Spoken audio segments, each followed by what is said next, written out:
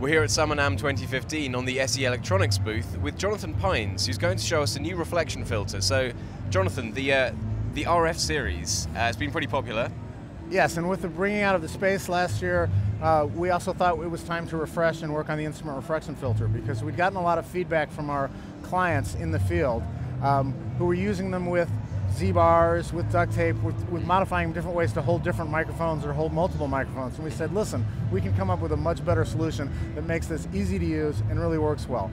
So the basic idea here is that you can mount two microphones. You can use the popular dynamic, you can use a small capsule pencil condenser, put it with a ribbon, put it with another condenser, however you want. You can mount them coincidentally like this, put them, say, on the dust cap of a 12-inch guitar speaker, or maybe you want to actually mount it in such a way that you can do the edge of the cone and the dust cap at the same time for two different sounds. Okay. The idea here is that you can print these and later on get any type of guitar sound you want, and cut down on the bleed and the stage volume and reflection, and even tighten it up in a live drum room or in a live tracking situation.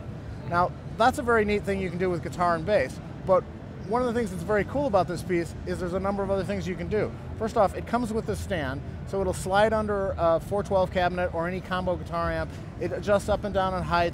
These will adjust both in the X, Y, and Z axis, so you can really position the microphones anywhere you want within this.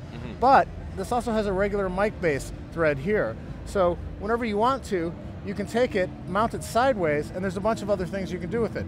Let's say I'm recording a singer-songwriter, and the singer-songwriter, always the problem is you get too much vocal in the guitar mics. Well, with this, you can actually mic the top and bottom strings and use it by angling it like this to reject that. Okay, There's a number of other interesting ways you can do this in terms of if you were, say, miking a horn and you want to do the bell and the pads, if you were doing an acoustic bass and you wanted to get the bridge and then have a small capsule up there to get a little bit more of the F-hole. So think of it as not just working on the stand, but working in a whole variety of ways.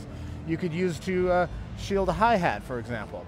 And then one of my other favorite applications for it is if you take this out, put a regular round bass stand through there and put your kick drum in microphone inside the kick drum, then put either a ribbon or a large capsule condenser on the outside. We'd of course suggest an X1D on the outside, and then shove this up on the kick drum. You have kick drum in and out with one stand, no hassle with where the cables go, nice rejection of the snare drum, nice rejection of the cymbals, everything around it.